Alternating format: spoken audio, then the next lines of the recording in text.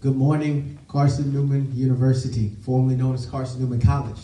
Hi, my name is Reverend Charles Lee Ewing II. I'm the proud pastor of Gospel Temple Missionary Baptist Church, and here it is in the beautiful sanctuary of Gospel Temple. I'm also a Carson-Newman alum, proud graduate of the class of 2011 with the Bachelor of Arts in Biblical Studies.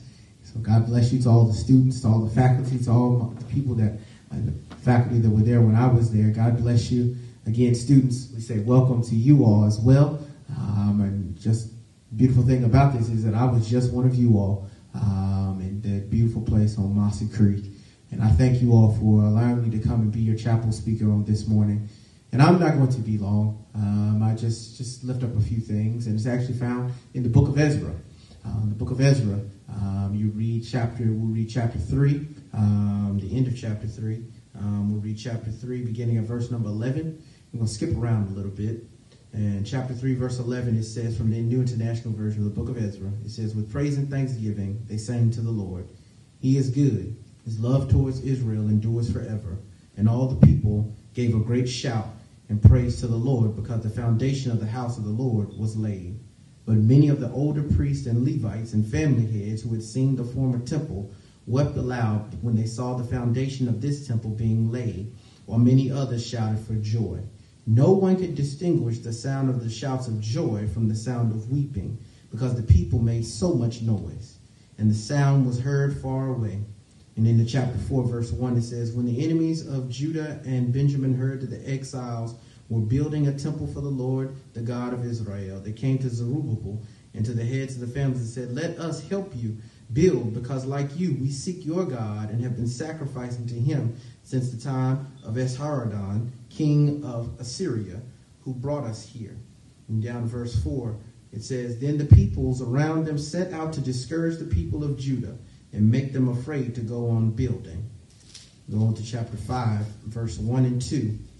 It says, "Now Haggai the prophet and Zechariah the prophet, a descendant of Edo, prophesied to the Jews in Judah and Jerusalem in the name of God of Israel, who was over them. Then Zerubbabel, son of Shealtiel, and Joshua, son of Jozadak, set to work to rebuild the house of God in Jerusalem, and the prophets of God were with them, supporting them." So, just for the time that we have to share together during this chapel service, I just want to lift up these words. We have work to do. We have work to do. And here we have in the book of Ezra, literally, is an interesting story, because the book of Ezra starts off with the people leaving out and still being in the midst of exile. And they're in the midst of exile, and and then all of a sudden King Cyrus of Persia makes a decree that he gives them the ability now to go back to Jerusalem and to rebuild the temple at Jerusalem. And it's interesting that they have been exiled, because exile is a place of being cut off, of not being able to be around what you know from familiar sights and sounds. And here they are, they're cut off from everything. They have to be able to start a new life in exile. And now all of a sudden they get a call now being able to say that exile is over. And the exile is over somewhat, that you all can go back and start to be able to rebuild the temple of God. And I can imagine, for those who have been in exile and now get to go back, and I can imagine that can create some fear and some anxiety. Because what will it be like to go back? What will it be like? Who is there? What does the city look like? What do the ruins look like? What does it look like outside of this situation that we're currently in? And for you, my students and my faculty, and those of you who are watching, who are sitting here watching, that is the same question I believe that a lot of you all are having to ask yourself, what is life going to be like after this pandemic? What it will be like to return back to campus? What can be done? What will it be like to go back down to the shores and to be able to sit and be with our friends? And what will it be like to sit in the cafeteria? What will it be like to be able to go to a basketball game and to be able to sit with a crowd, or be able to sit and watch a football game in a large crowd right there in Burke-Tar Stadium? What will it be like? Unfortunately, I believe that life is going to change for us forever. But there is hope for us today, because the Lord has shown us in this text that life can begin again, and that we can begin to put the pieces of our lives back together again. That when you read, you'll understand that there's an importance for them, not just to rebuild the temple, but to rebuild the temple, but also for worshiping. Because in the text that I've read to you in chapter 3, what you will understand is that they have not even built the temple, but they laid the foundation for the temple. And when they laid the foundation for the temple, now they institute worshiping at the temple. And worshiping is so crucial because worshiping is what allows us to be able to relate to God. And the interesting thing is they don't even have a temple, but yet they're worshiping. And just like so many of you all, that's what you all are doing on today, is that so many of you all, if you're not back in church, you're worshiping without a building. And you're worshiping without the comforts of sitting in pews and nice chairs and being able to sit close to your neighbor. But the thing is that worship for God is not confined to a building. But worship of God begins in the hearts of God's believers. Worship of God begins with us being able to say that we belong to God. And worship for God is so crucial for us to be able to deal with these difficult days, is that we must continue to uplift and to magnify the name of our God, because God's name is a stronghold. God's name is a defense against all that comes up against us.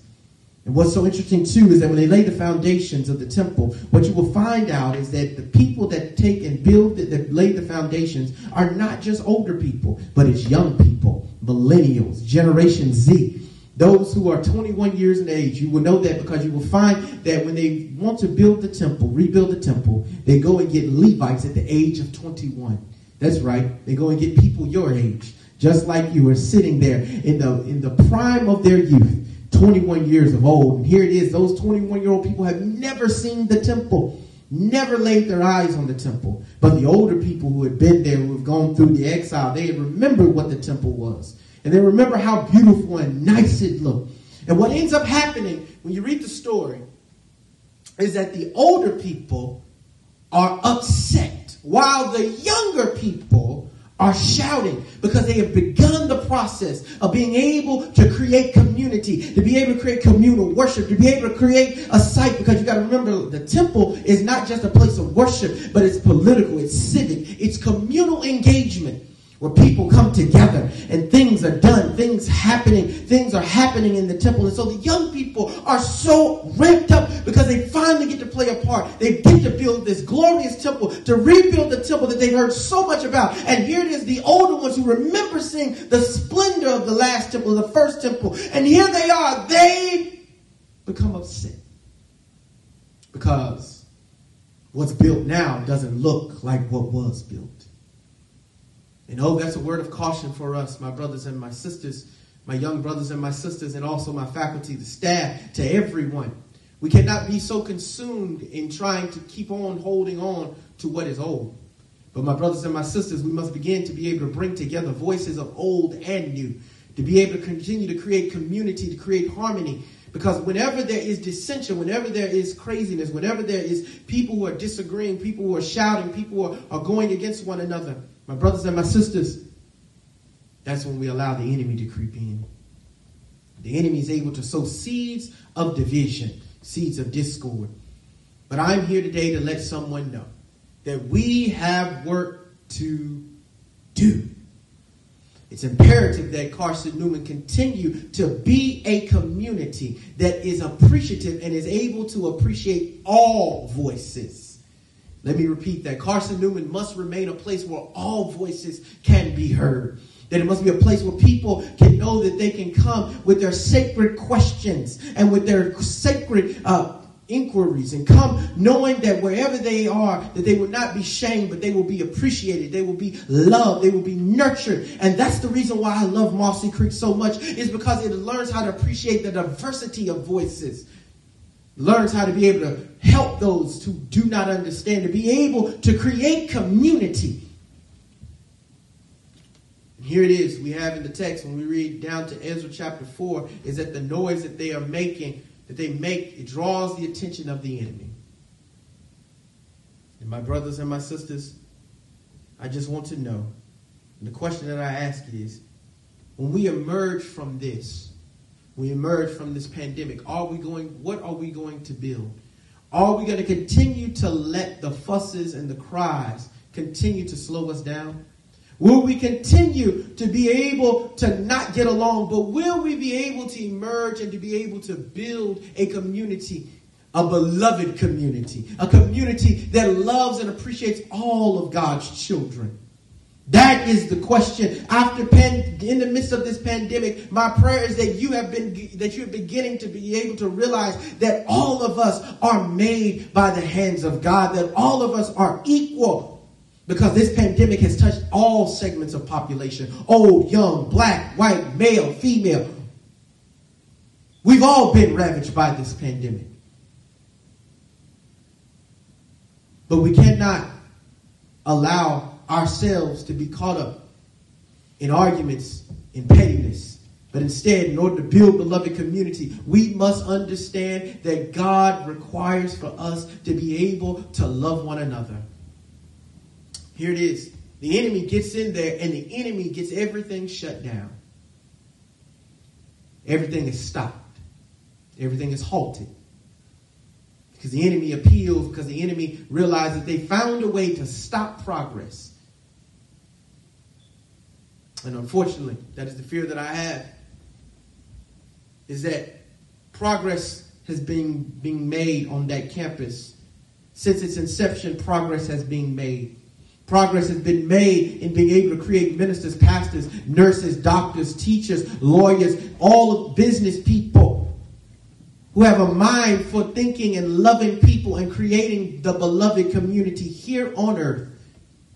Progress cannot be shut down, my brothers and my sisters. Progress cannot be shut down on this beautiful place called Mossy Creek. And here we have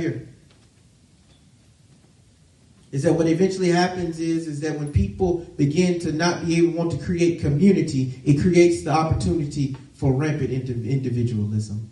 How do you know that? Because when you read Ezra chapter 5, you hear the names of Haggai and Zechariah. And when you read the story of Haggai, you will learn that the people of God, they had abandoned the temple and instead started building their own houses and putting nice roofs on their houses. And they became instantly focused, which means they began to focus on me and mine and not we and ours. And unfortunately, this is what I'm afraid of, is that people now are caring more about themselves and caring more about what's going on with them than they are about each other. That's the reason why wearing a mask is not a political debate. Wearing a mask helps to create and helps to cultivate and keep safe our community. It's not about your own individual discomfort, but it's about you being able to understand that if you love your brother and sister, you will do what is necessary in order to keep them safe, to keep them protected. Rampant individualism is always the death knell of any kind of beloved community. When we start worrying about who and myself, me, myself, and I versus we, our, and ourselves. It's imperative that we understand, my young brothers and sisters, that we begin to understand that the beloved community makes us and it calls us all to love and to look at each other as those that we're children of God. And on today, my challenge is to you is to say that we have work to do. That we must come together in the midst of this crisis.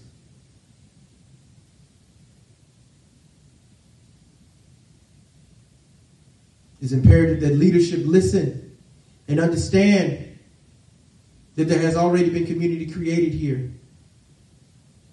While those who are new, while those who have already been here must still be able to listen to leadership and to be able to give voice and to be able to hear the vision that's laid inside and that's already set aside. All of us must come together to be able to continue to create community and make Mossy Creek and make Carson-Newman the place that God has designed for it to be. You students are the ones who make Carson-Newman to be what it is. It's not the faculty, it's not the administration, it's the students. And if the students can create community, and it is imperative upon the students to continue to show faculty, to continue to show not just the Carson-Newman, but to show Jefferson County, Jefferson City, to be able to show Hamblin County, Knox County, to be able to show not just the counties, but to be able to show the state of Tennessee, to let it ring all the way across the state of Tennessee, from Nashville to Memphis, to be able to say that at Carson-Newman College, Carson-Newman University, we create community. We are about being able to create all of God's children, a place where all of God's children can come to learn, to discuss, and to grow. That's the reason why I came. I came to Carson-Newman to grow, to learn, and to create community. That's the reason why God is upset with them. Why they have stopped building the temple is because they have failed to continue to create community. And if they had come together, they would have stamped out the enemy. If they had come together, they would have been able to shut down everything that had gone up against their way. But we thank God for the prophets who show up. Because the prophets are the ones who call them and speak truth to power and tell those who are in charge that you are wrong, that you keep on building. Don't be afraid of what's coming your way, but keep on building, because God requires us to be a community. God requires us to be the people that He desires for us to be. And I'm here today to let somebody know that we ought to thank God that the Lord has a way of sending us exactly what we need in order for us to get off of our cans, that we're not doing anything, but instead God sends us prophets that speak His word, that speak truth to power, and that force us to be able to come together and to rebuild the ruins that have been left. And that's my message for you on today. That's the word that God wants me to give unto you all today in chapel, is that we have work to do. Let's get back to building community. Let's get back to making and knowing that God requires us to build kingdom here on earth. A place where all of God's children can feel comfortable, can feel safe. Because, my brothers and my sisters, under the cross of Jesus Christ of Nazareth, there is no black, there is no white, there is no blue, there is no red. There is no Jew, no Gentile, slave, no free, male, no female, for we all are one.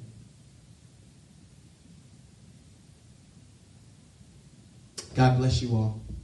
I pray that this message was a blessing to you.